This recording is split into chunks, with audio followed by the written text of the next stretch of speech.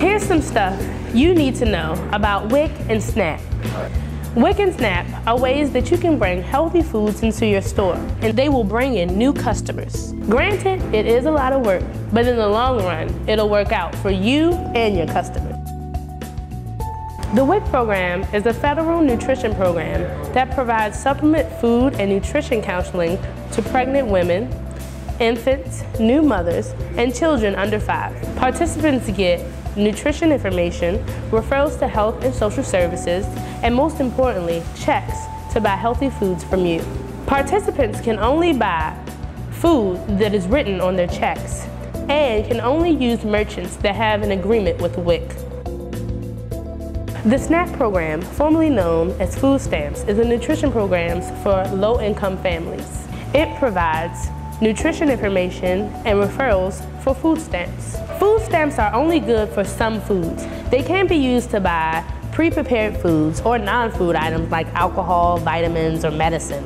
Overall, it's great to have this food safety net in place for our communities. If you decide to apply for WIC or SNAP, you could be bringing healthier foods to folks and individuals who can't afford to go to a big market to purchase healthy options for their families.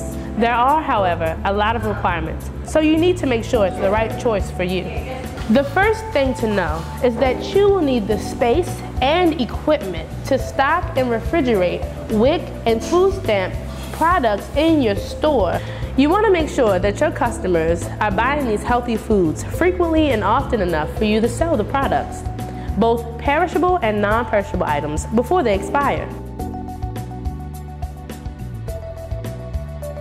SNAP and WIC are serious about having the right foods available to your customers all the time. You'll be subjected to random inspections. If you do not have the minimum stock required in your store, you'll get a written warning the first time. If you are not found to have the minimum stock again within a 12-month period, and will be disqualified from the WIC program for 1 year. If you are a small store and you don't have a lot of shelf space, make sure that the items you stock are healthy. Be aware that requirements will soon change. You will need to carry 4 categories of healthy foods. The categories are meat, bread and cereal, vegetables or fruit, and dairy products.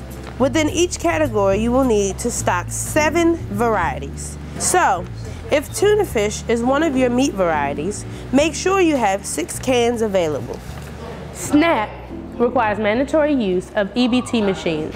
SNAP is also rolling out a new process of tracking EBT usage. Now, in order for you to use your EBT card, there has to be some method of electronic tracking. Another new thing, SNAP recipients will now be receiving their SNAP benefits throughout the month instead of a 10-day window. So you'll want to make sure you have healthy food stocked all the time.